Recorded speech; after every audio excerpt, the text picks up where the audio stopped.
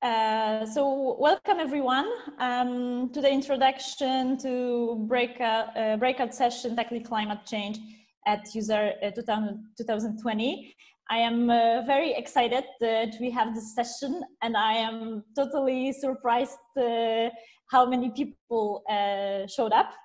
My name is Olga Mirzwa-Sulima, and I'm the session organizer. I'm also a data scientist, but today my role is a session organizer. And I am organizing this session because I hope to increase awareness about the issue of climate change, and especially how pressing it is.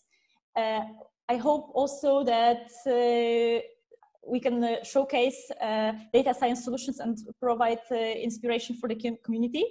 And the most important part, in my opinion, is to offer networking between the tech people, our developers, and the scientific community, because I believe there is a gap over there. So let's close it. So why are we even talking about climate change at our conference? I would like to give some context first. So we are currently emitting 33 gigatons of CO2 every year. And to limit global warming below 1.5 degrees, we need massive decarbonization at a scale 10% a year, and this means decommissioning current infrastructure, which is obviously not happening. So is there anything I could do to help? Obviously, machine learning and data science won't solve climate change, but can help in mitigation and adaptation.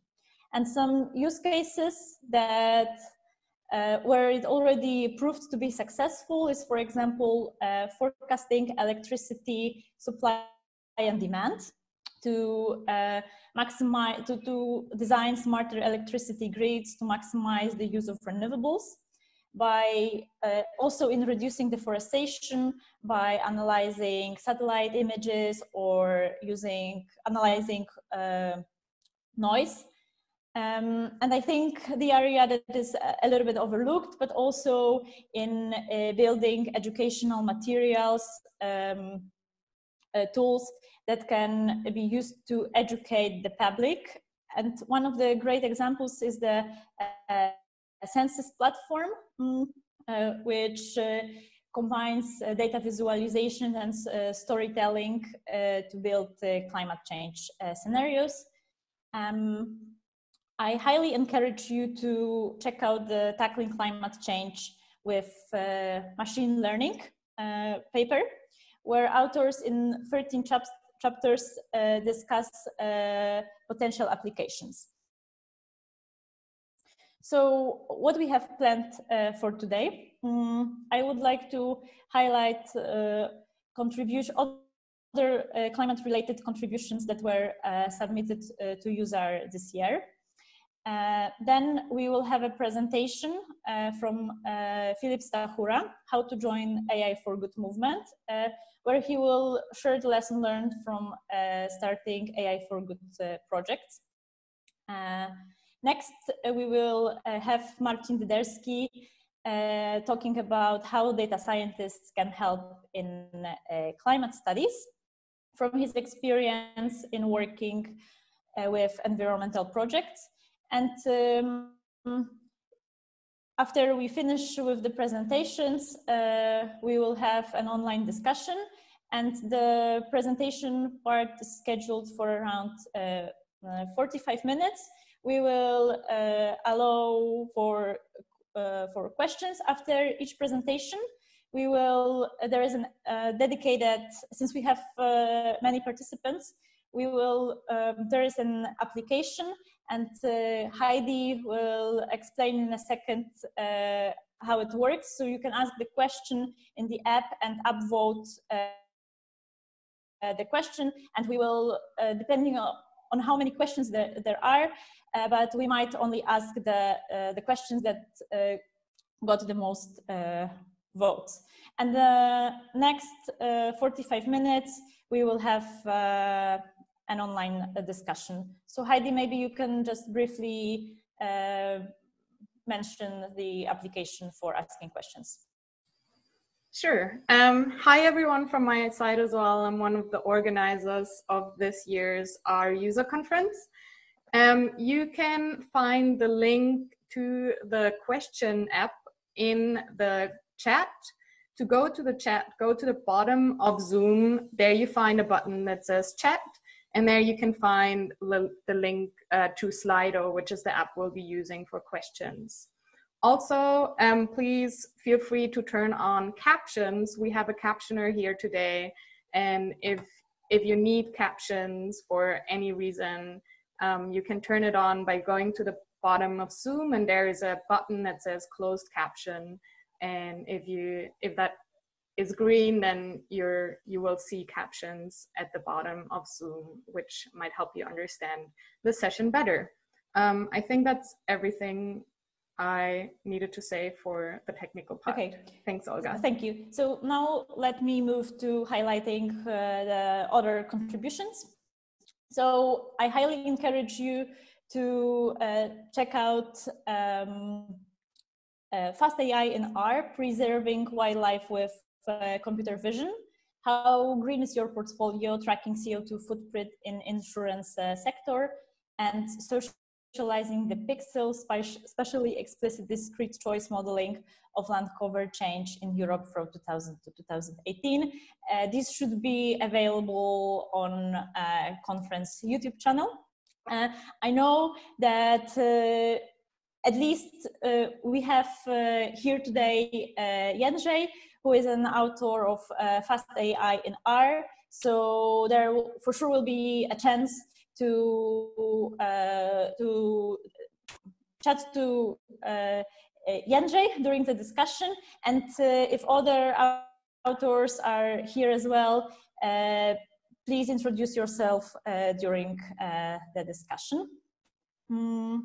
So I would like to end the introduction with a short call to action.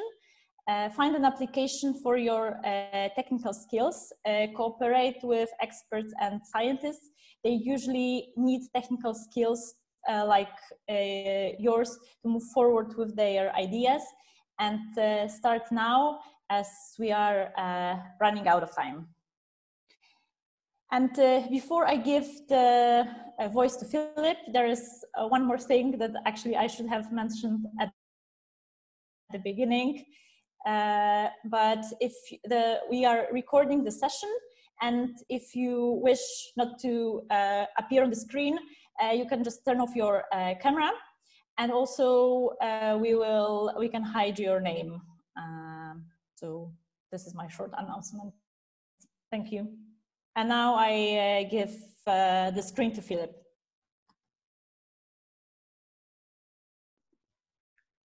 Okay, hello everyone. Very excited that we have that many people on this session. Let me share my screen. Okay, let me make sure, yeah, notifications are off. All good. And here we go.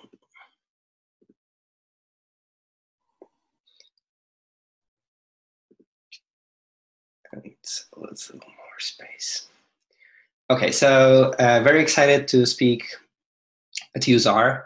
To be completely honest, I'm just a replacement. Tadek, our AI for Good leader, was supposed to deliver this presentation, but I am highly involved in our work and projects, so I hope I am going to explain this, our story with ML and data science support and contributions, and also answer your questions. We also have Jędrzej here, who is going to answer the questions with me.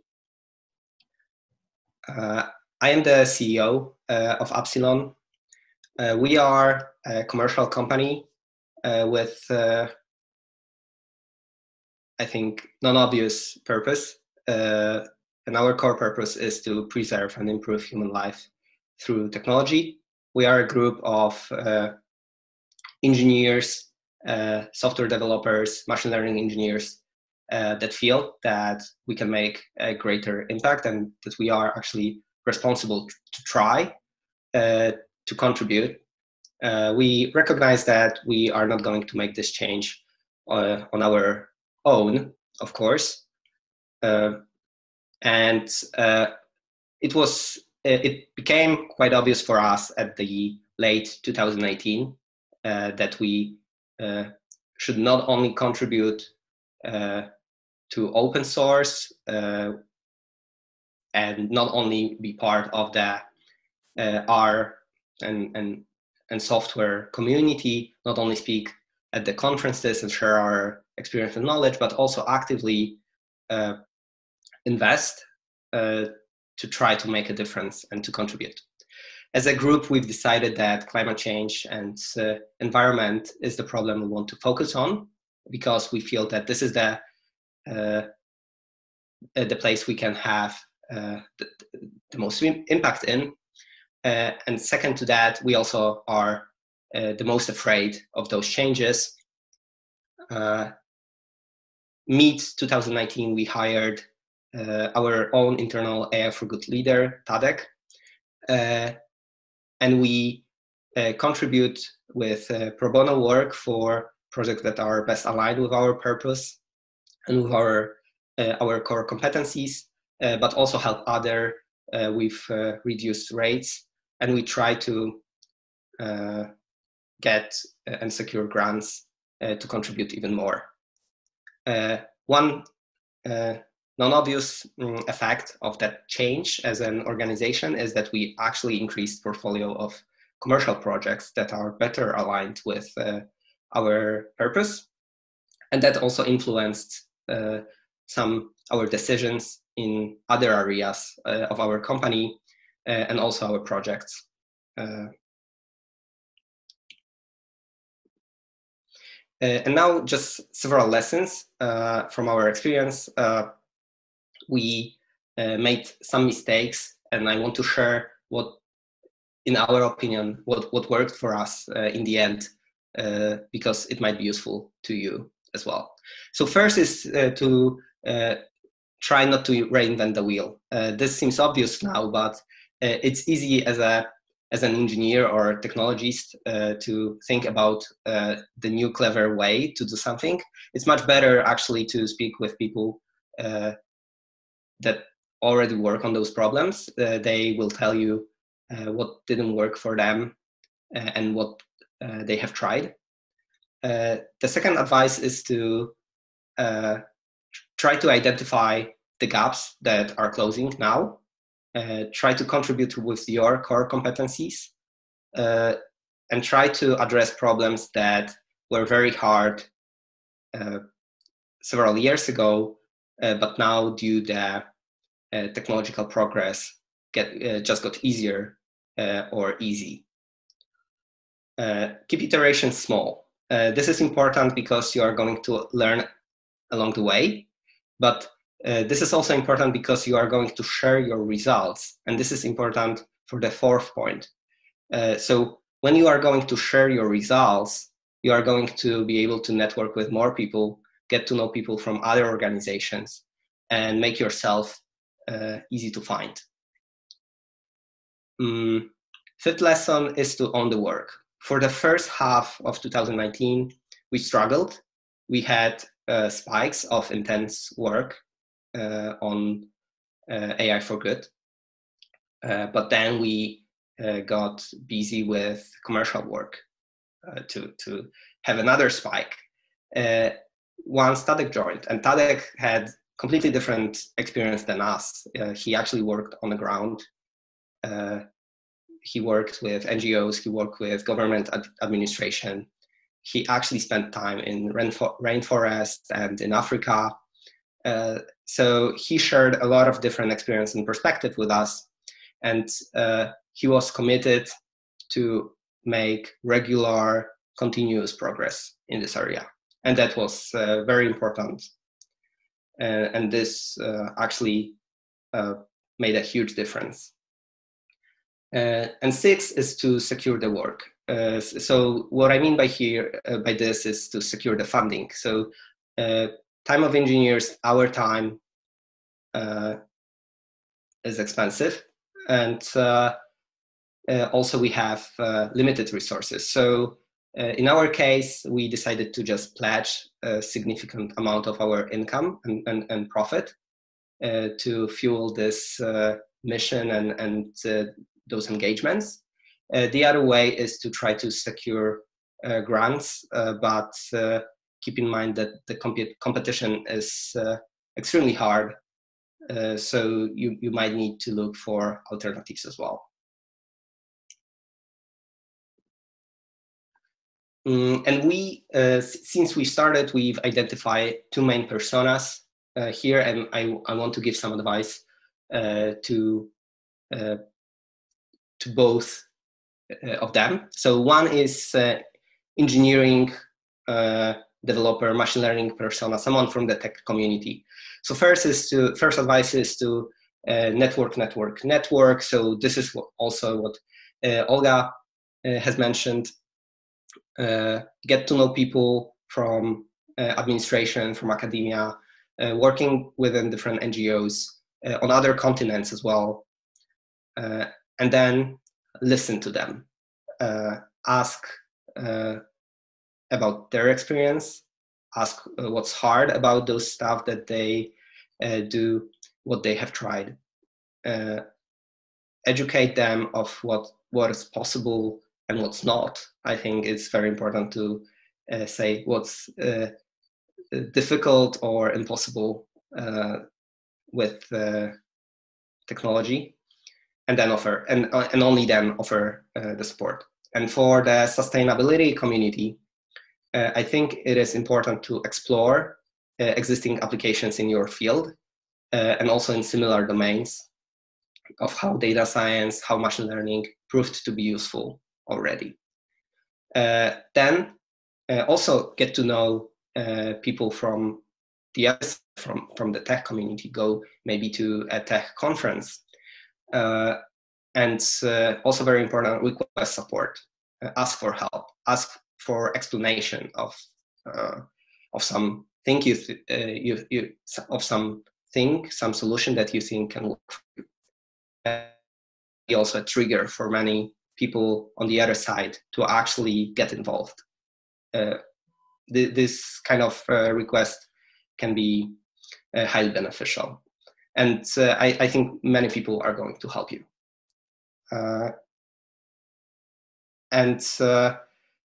Last advice here is to, and this is advice for both sides actually, is to clearly define the needs, because if you are not going to do this right, you are going to deliver possibly only part of the solution, and even if this part is going to bring some progress, it might not bring any impact, and impact is what we aim for. So model itself is not going to help if it's not useful, if it's not driving some decisions, if it's not helping decision makers. So the project needs to be complete. During this time, we also engaged with different organizations, and we strongly encourage to do that as well. These are some examples here. You can get to know other people that also care and actively work on those problems. You can team up as well. So go to those websites, try to get involved, get to know people.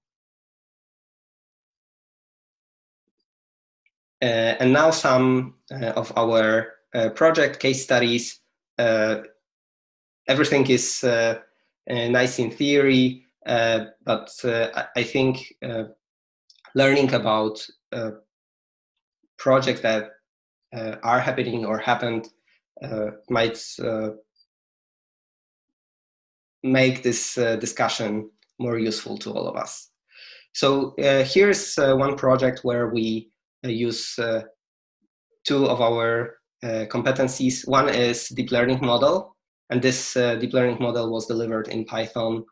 And the other one is decision support systems with Shiny. So we've embedded the model to identify buildings and then classify post-disaster damages to those buildings, so that people can, within 12 or 24 hours, whenever new satellite image is available, identify the damage, for example, after the flood or hurricane or other natural disaster.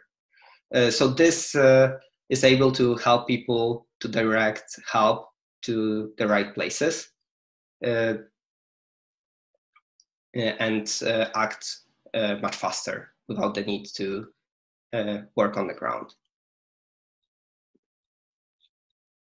And here, a similar project with help EASA organization, productionize tool to help decision makers direct funds after natural disasters in Madagascar, so that people can distribute resources that they have to the right places. And we think that this type of tools are going to be more and more important, so helping decision makers make better decisions, also in the public administration.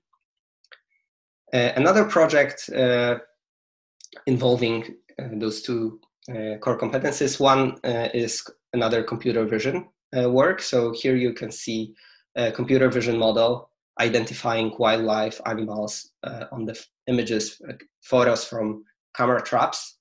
So these images are from natural parks in Gabon, and this project is collaboration with the University of Stirling, with researchers from the university. And without computer vision, they have just vast amount of data that requires manual work, but that's a lot of manual work. So most of those images are not used at all. With computer vision, this is automated. So we simplify that work, but we also improve the results, because as you see, those models are able to identify animals during the night. So we have night vision. So we also get more reliable results that we can trust. But this project is an example of something that would not be useful if it's just a model.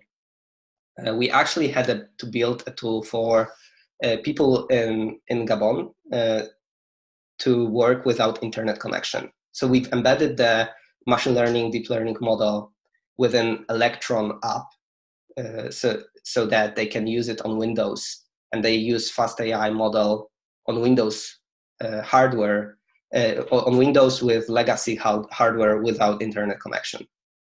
And they can detect animals, but they can also explore and make insights based on those classification results. And they can learn what kind of species were identified, how big is the population, and also what is important, how many rare species were identified. So these types of insights are crucial to secure biodiversity in this region. And we hope that after this project is going to be successful here, we can also implement this solution in other regions as well. And last recent example, so we've been all influenced by COVID pandemic. This is the tool from Epicentra, their COVID dashboard. This is a Shiny dashboard built in R, but without optimization, this dashboard was very, very slow. So we've helped them to increase the performance of the tool.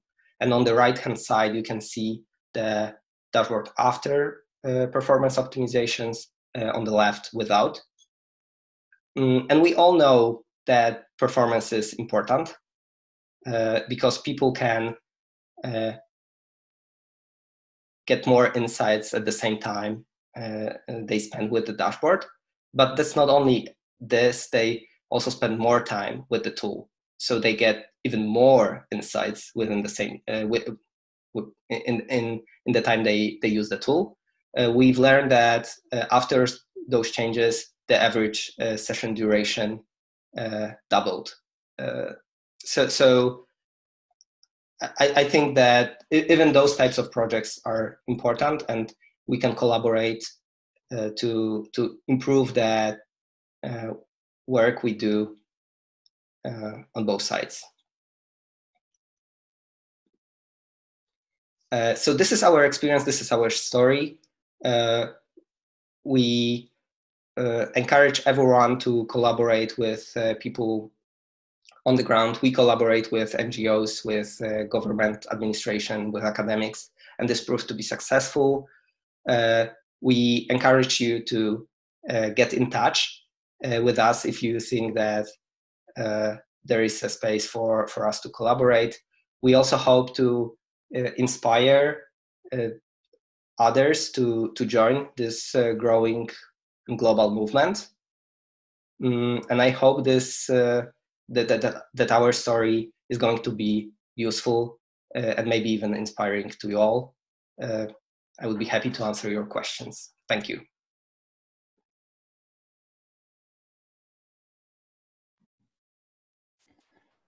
Thank you, Philippe. So I know that we have one question already in the application. I just want to mention that you can ask the question to Philippe through the application. The link to the application Heidi posted in the chat. So actually we have two questions. So Philip, can you briefly tell us what you did to optimize the Epicenter Shiny apps? Do you have slides or documents on performance optimization? So I know that we. This might be actually the good question for Jordan. I know that we have a blog post planned. I'm not sure if it's published already. We actually have a series of blog posts about improving Shiny applications from very beginning, so just cleaning the data, to the infrastructure level. So we have a series of 4 blog posts coming in collaboration with RStudio. So we'll send those to the organizers and hopefully get them out to you. So can you say where exactly you can find the blog post? Because I'm not sure if this is clear to everyone. They will go live on RStudio's website. And if there's an email list for this group, is there? Do we know? No, we are not collecting emails, but maybe we can share some materials on through Twitter afterwards. Yeah, they're not live yet. They're going live towards the end of this month, and they'll go live both on RStudio's blog and Absalon's blog.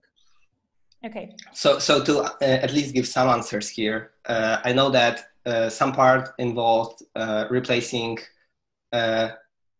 dplyr, which is highly useful, but not always optimized for performance with alternatives. So that was one. The other part was doing some work on the JavaScript side instead of R. So sometimes it's better to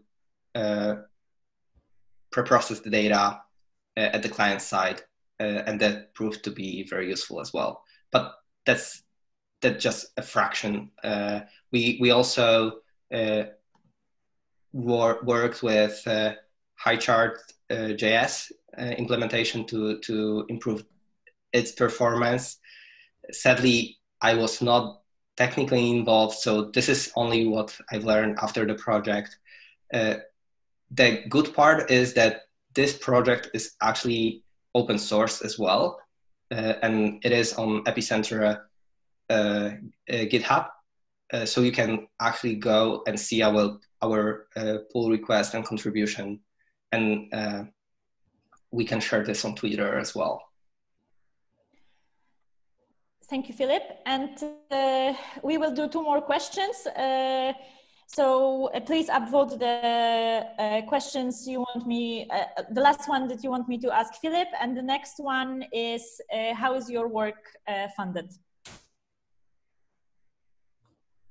So mostly self-funded.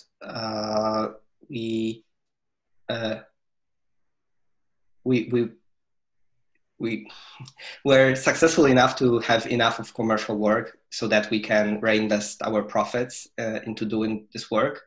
I must admit that getting grants is very hard. We hope it is going to get easier with our portfolio, but up to this point, we only were able to get money for cloud infrastructure, which is a lot as well. Cloud infrastructure, if you train ML, is expensive. But our time investment is currently on us. Okay, thank you. And the last one is, how do you decide to work on project with a local NGO in a given country? What are the criteria to start the collaboration? So we actually want to simplify the process. We want to help people potentially in batches, different organizations. We see also a large need for education and closing this gap of what's possible, how to use the data, how to do some easy stuff with the data or the infrastructure that they have. So we don't have right now strict criteria. We strongly prefer projects that require help with R or Shiny, where we are experts, or computer vision, where we are experts as well. So, for example, if right now someone would ask us for help in NLP, we would of course look into the project and how we can help, but it might be a longer process that with computer vision, where we are able to build a POC within a day or 2 and know that we actually improved the current status quo. So 2 things, if I can add to that. Whether it fits with our core mission, like what will be the positive impact of the project, and then whether it fits our core competencies, because we might not be the right people for a given project. So mainly those 2 things.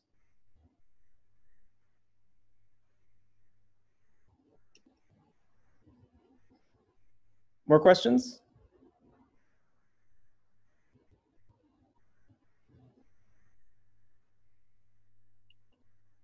Olga? We lost Olga for a second. Okay. Sorry, guys, I am back, but my daughter actually took the internet extender from the socket and I lost the connection. Anything that can go wrong will go wrong. Sorry for that. So, Philip, did you manage to hear the third question, or maybe someone took over and read it? Yeah. So let's move to Marcin. We can continue with the rest of the questions during the discussion, but let's. We are already a little bit off the schedule, so now Marcin is. Your turn. Okay. Can you hear me? Yes. Hello, everyone. My name is Marcin Dyderski. I'm a biologist, dendrologist from the Polish Academy of Scientists. I am an environmentalist. On this Venn diagram, we can see hacking skills, statistic skills, and substantive expertise. The most of environmentalists are not good in data analysis, especially in data science, because as biologists, environmentalists, we are looking on the relationships between different parts of the total environment. You can see this at the scheme here. There are a lot of components. We need to look on the each relationships, and we have to explain every pattern. For that reason, we have to be more focused on the patterns, on the observations, and explaining them, and then on the predictive power of our models. This is a limitation. Not many biologists have experience in data science, and I would like to show you some of our problems, some of existing solutions which are adopting from the data science, and what can we do to expand this. Our the most specific needs and problems are accounting for site specificity, context dependence, and local context. Making a good generalization, but this generalization cannot be injustice and omit some groups. Another is more focused on the pattern explanation than on the just predictive power of the models. And as naturalists, we also always have problems with data. Too much data, too small data, or scarce data. Examples? We are talking now about era of big data in biogeography, biodiversity. There is a lot of data, much more than we are able to analyze, but data are not perfect. For example, in the global databases of species occurrences, telling us where on the map the species is, we have a underrepresentation of global south. Most of observation comes from the global north. In global south, we have the most important and most threatened species, global biodiversity hotspots. So this is one of the problems. But even when we look on the Europe, we can mark a line of the better and worse data coverage.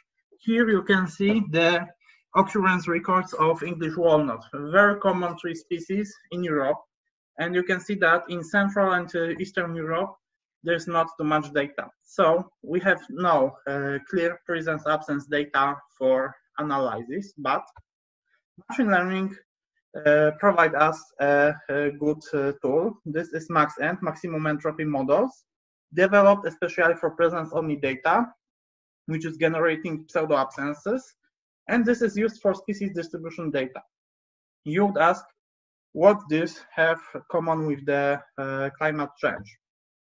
For example, we can predict species distribution using the climate data, which are available for the whole world, and predict which tree species are the most threatened in Europe. In our study, we showed that coniferous tree species, especially Norway spruce and Scots pine, which are the base of forest management and wood production in Central Europe, are threatened. You can see this at the red color, that in this area, in next 50 years, these species will be in a not suitable climate, so will retreat. This is okay in Europe, but we have still a problem with global south, especially with species which are expansive, invasive. There are a lot of possibilities to fill this gap. There's a lot of data in Google Street View, satellite images, citizen science services like iNaturalist, or even YouTube can provide a good data about species distribution. However, it is hard to dig this data, and here data science can help us get more valuable data, validate it, and prepare the better risk assessments and plan for mitigation. Another problem is data processing. We're always laughing that 80% of time is data processing, 20% is complaining for this. We often have a lot of data, which is in fact not data, because many observations are describing one study plot. Sometimes one data point costs hours of days of our work, and as we love spreadsheets, it's hard to cope with this. For example, we would like to see carbon cycling, because carbon dioxide from atmosphere is accumulated in the biomass. We can go to forest, take some simple measurements, and have dimensions of forests. To know how much carbon dioxide from atmosphere is accumulated in such forests, we need to cut some trees, dry them out, weight them, and prepare a simple power equation showing the relationships between three dimensions and biomass, which we can simply say that half of biomass is carbon stored in the biomass.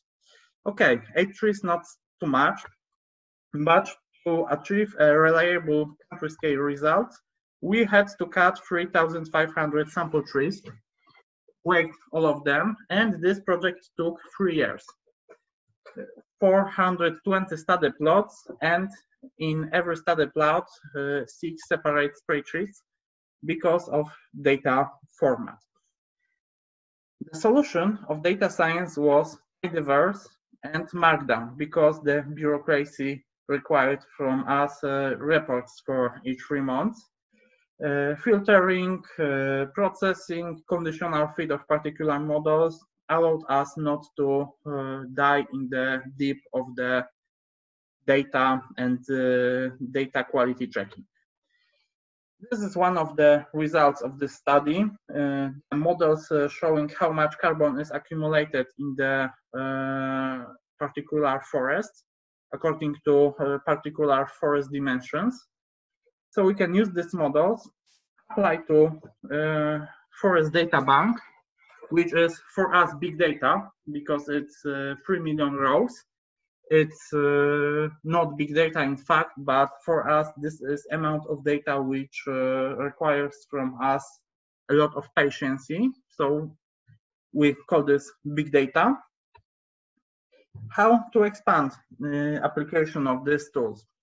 We have now models. We cut a lot of trees to reach the good models and to know how much carbon we have in the forest. But we can match this with ground level measurements, published data, satellite images, forest inventory data to provide spatially explicit, site-specific models of forest growth and optimize forest management to maximize all ecosystem services, especially preserve carbon accumulation, to know how much carbon is stored and what to do to not release this carbon dioxide and to not amplify the climate change effects.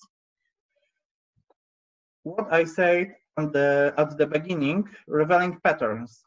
Sometimes it is impossible with simple models, and machine learning is a very seducing opportunity. However, without explaining tools, it is just a black box. So we cannot tell whether the model is correct or not, whether it falls or no, because of logical assumptions. For example, we have a forest inventory data from 5 mountain national parks in Poland. We would like to see what is more important, geomorphology, climate, or forest characteristics. To forest biomass, to particular tree species occurrence.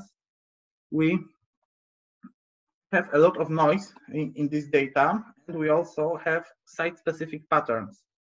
So explaining this by simple models is impossible. However, fitting a good, for example, random forest model allow us to derive patterns, but mere machine learning is not the good answer for us, because we would like to see what is behind the black box. And we can see how each of the predictors is working. We can use DALEX, a great tool for explaining machine learning, to see how, assuming all other predictors at the constant level, the predicted variable is changing. So we can conclude about effect of particular variable separately. You can see here the website of the DALEX and its philosophy. It's the tool which changed my my work and my working life. Machine learning is helping also when we have unbalanced sample. This is a classic of our biological studies. For example, we would like to see what is the survival of this invasive species, which is reaching more and more habitats due to climate change. We were tracking fate of 5,600 seedlings with labels, which you can see on the photo, by 3 years. We expected that maybe 10, maybe 20% will survive, but only 262 survived. Okay, this is a result, but it's not enough. We would like to know why, but the sample is unbalanced. Most of the classificators will be okay with the error rate of 4%, so we'll show no trends. However, there are a lot of data science solutions. For example, a smooth algorithm which downsamples and upsamples observations and allows for conclusive predictions. Here you can see the example of patterns derived from so biased data, but leading to the biologically reasonable solution. Machine learning is good, it's a revolution. However, it requires from us integrative approach. As Philip said, the networking is very important. Now we know that we have to increase the range of variables which we are using. Social, economic, and environmental variables together can explain more and help us better project a better world. Another important thing is data science education, which is at the bad level. So we have to put a lot of effort to understand and be able to do new technologies. Also, the important part is common language, because gap between scientists, stakeholders, data scientists needs to be bridged.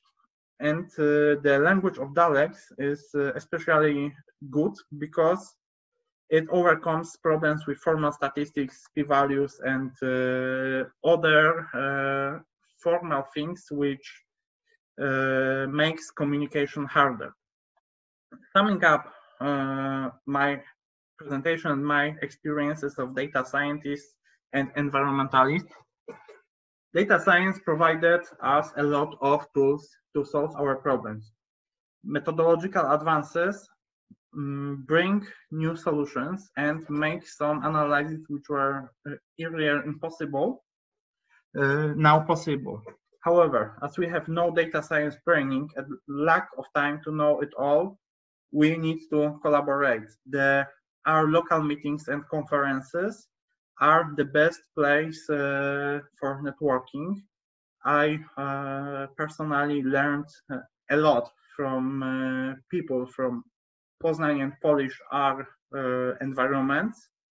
So cooperation is more desired. We also need to stress that diversity of minds brings productivity. This is not only biological relationships, but also it works in data science, because I learned the most from the geographers, climatologists, and mathematical statisticians, which works in R, much more than from biologists working in R. What can we do as data scientists? Support researchers needing help in your nearest vicinity, in your environment, in your local group. The platform for contact between data scientists who would like to help and environmentalists needing help is especially needed.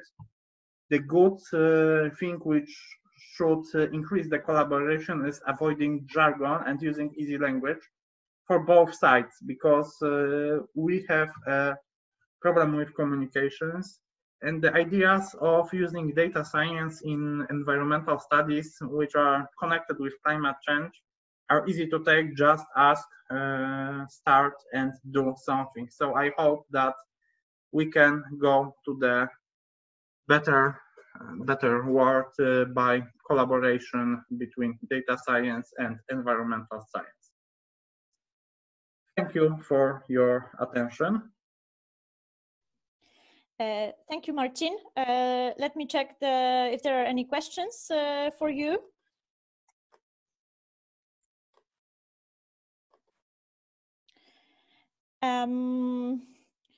So we have two questions. How do you, have you felt some resistance to purely predictive models from a scientific community, which is generally more interested in explanatory models? Yes, of course. In some papers, I had to more develop the hypothesis behind the variables used in the model.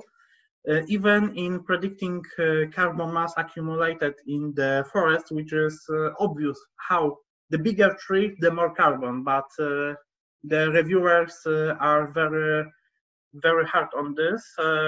Also in other models using the landscape patterns, we had to write more about how we used machine learning. In 3 papers, I had to tell why I use machine learning instead of classical methods and why it is better.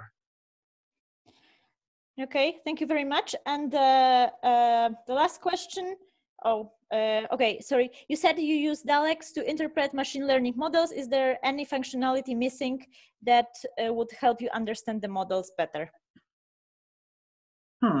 For this time, DALEX is fulfilling all of my desires, and it's now great tool. I can't see the gap now, but I think that in the nearest year it will appear. Okay, thank you very much for your presentation. So we are done with the presentation part, and this is also the part where we can stop recording and move to the discussion part.